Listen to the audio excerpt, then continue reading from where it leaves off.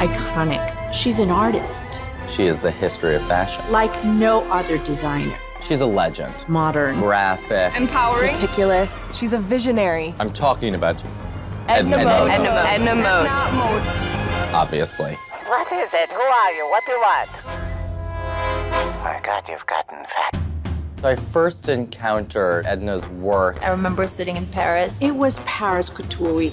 Moi, je suis très excitée de voir les shows de Chanel, Dior, mais bien sûr, Edna Mode, c'est le plus important pour moi. And here comes Edna. Explosive jumpsuit. Edna Mode's collection was such a feast for the eyes. It's like no one else. Unlike anything I had ever seen. When she designed a dress for me for the Emmys, and I knew that I'd made it as a model. Supermodels. Some show in Prague?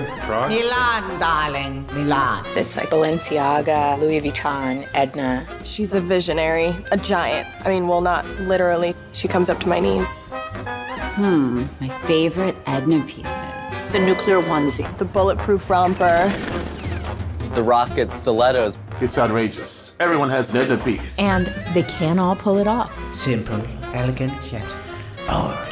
She's very intimidating. No cape. No capes. No kicks. No comment. Edna hates capes, so we all hate capes. Have you ever heard anything so ludicrous? Edna's a divisive figure, but at the end of the day, she's a visionary. And I would say Edna Mode is like the modern day Andy Warhol, but I think Andy Warhol looked up to her.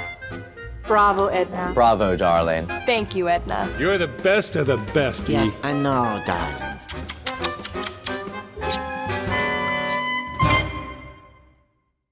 They said I was gonna get an Edna piece because I did the interview.